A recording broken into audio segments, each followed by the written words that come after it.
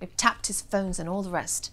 And yet somehow he managed to close the biggest deal of his career right under our noses. Allegedly. Wilson knows what he's talking about. Wilson's a drunk.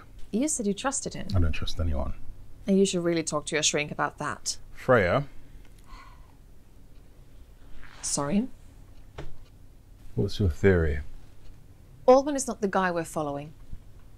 That's a decoy. The real Altman is that new guy Brockwell.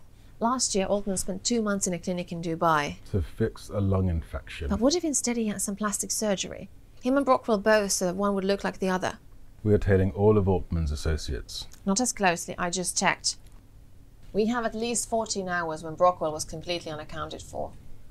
And we're having another one right now. What do you mean? Altman's at the boating club and most of our team is covering him. Brockwell and another guy left half an hour ago. To get a swimming costume for his wife. But what if instead he's meeting with a buyer?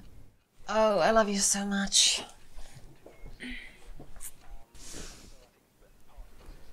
So, big night last night.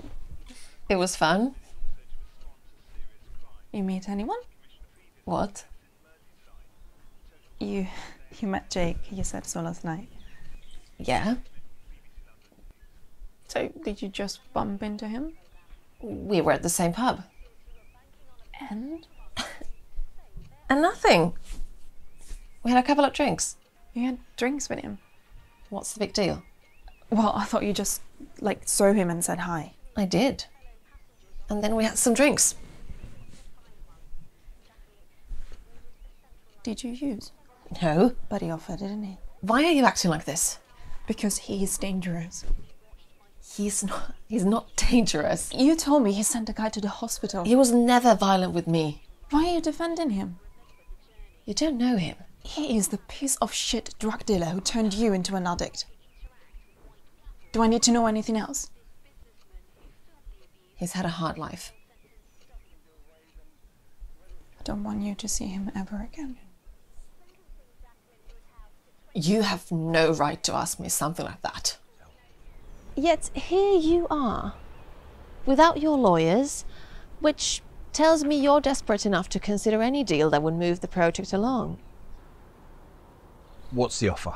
You move construction to the alternative site in Bow End. Fuck you.